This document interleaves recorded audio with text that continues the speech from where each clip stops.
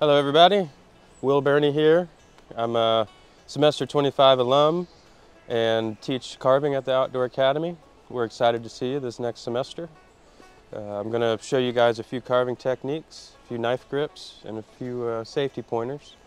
Alright, we'll start with the first cut, the big push cut. You'll notice that my knife is all choked up in my hand, pretty close to the blade there. That's going to give me some control and more strength. And my holding hand is of course behind the blade, for this cut at least. So we're just going to basically start by taking, it's easier to take off the corners first instead of trying to do a whole big flat section. But just nice and easy. I've kind of got my elbow tucked into my side and I'm pushing with my shoulder mostly. And just nice and easy. A few things to remember: if you are struggling to make your cut, chances are you either have a dull knife or you're trying to take too big of a bite. So it should always be pretty nice and simple. If you're struggling, stop and assess and see what's amiss. So, yep, that's with this cut you can really lean into it and take big cuts. You can go smaller. This is really for just removing a bunch of wood at once to get your initial shape. Another thing to keep in mind is instead of keeping your blade perpendicular to the direction of the cut, it's handy to kind of give it a slant, and that can just help you out. We call that skewing the blade, kind of like a guillotine. So this is the big push cut, really basic, just sitting on your porch, shaving the bark off of a hiking stick or something like that, you know.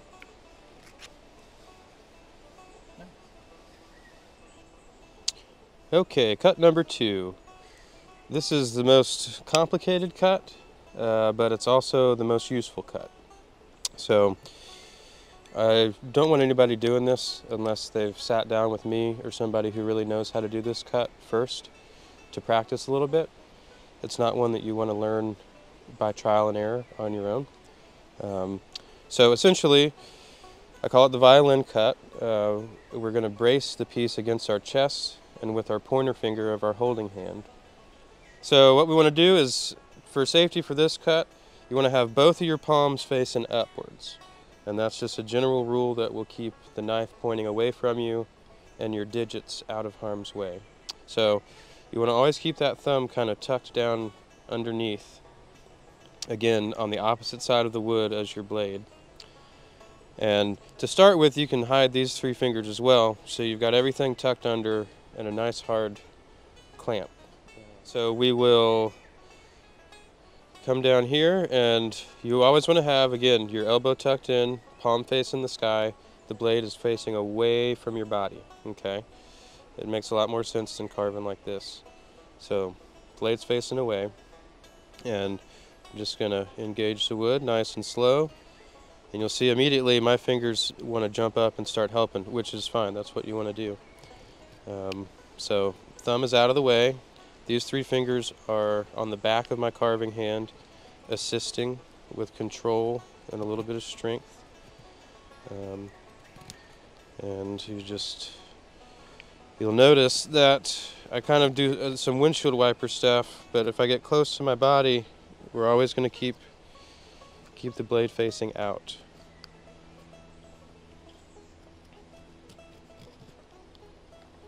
So this cut can be either very delicate, you can get tiny little delicate spirals, or you can really get some good nice strength behind it as well. This is by far the most versatile cut that you'll have in your repertoire, so I encourage anybody starting carving to become really comfortable and good at this cut, because it will help you move a lot faster. Alright, cut number 3 here, the first of my 2 small cuts that I like to teach. So for this one, the knife doesn't have to be, your hand doesn't have to be totally up next to it. You can kind of be a little bit more lenient of how you hold it. And I call this the little squeeze cut or the little push cut. And essentially, you're going to grip the piece close to where you're working on it, and your thumb will be free. And then you just set the knife with your knife hand where you want it, set the knife, and then all you do is squeeze with your holding hand. So if you'll notice, my right hand and the knife really aren't moving at all. The only thing that's making this work is my left hand rotating the stick and squeezing the knife.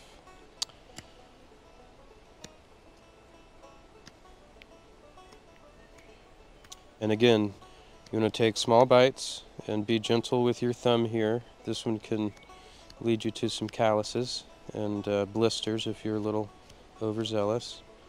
But this is a really nice cut for small detail and for kind of zeroing in on some more difficult curves. And as you can see here, it's great for rounding off end grain and just kind of smaller detail-y cuts. You can use it down on the big part of the stick too, just kind of get a little windshield wiper action going. So yep, that's the little push cut. Alright, cut number 4, which I like to call the little pull cut. One thing that's different is the knife is now facing me, more or less.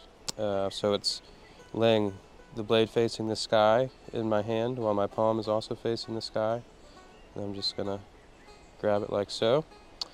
And so for this one, this is kind of how you might have seen people slice apples or whatnot, but really all the action is in your knuckles. So obviously you don't want to pull the knife at your thumb, so we're just going to have our thumb off to the side.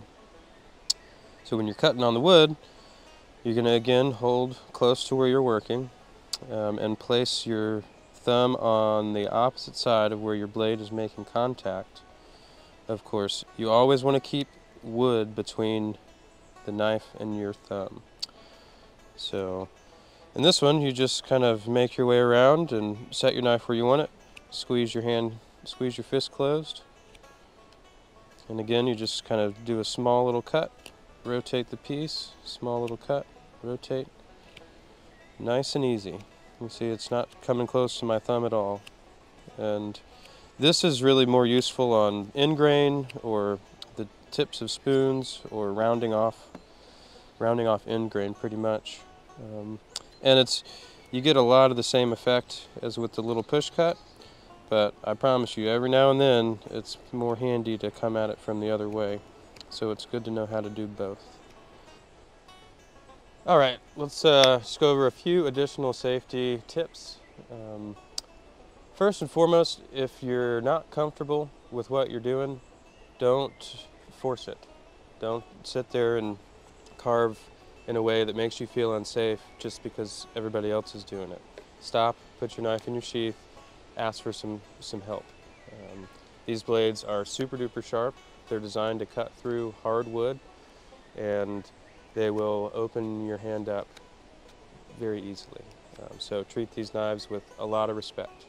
When you're carving, you want to be quite aware of your proximity to others. And that's mainly because every now and then you'll slip, and you want to be aware of where your blade is going to go should you slip and kind of fully extend your arm. Safety tip number 3, it goes back to what I was saying earlier about taking too big of a chunk, or bite as I like to call it. So if you're carving and you find yourself hitting a spot that makes you really struggle and you kind of start to shake and you're really trying to push through it, that's dangerous.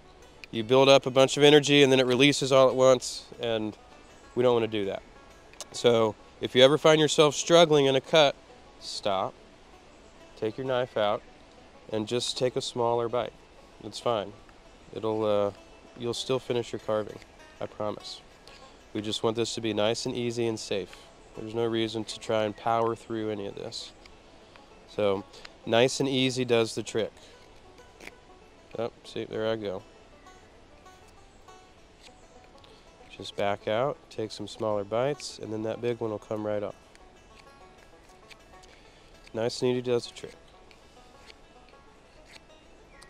All right, everybody, thanks for watching. Hope you learned a few things. Look forward to seeing you.